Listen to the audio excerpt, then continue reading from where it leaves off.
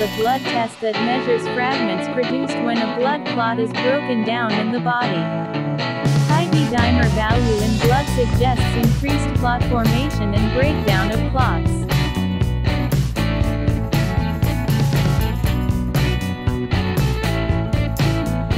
Open the test pouch just before testing.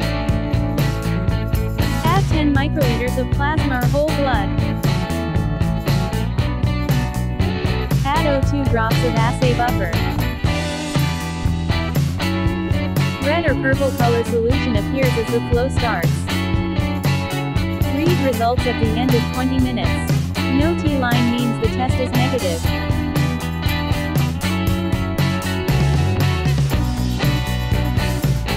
If the T-line is visible, compare its color with reference card and assign value in nanogram per milliliter.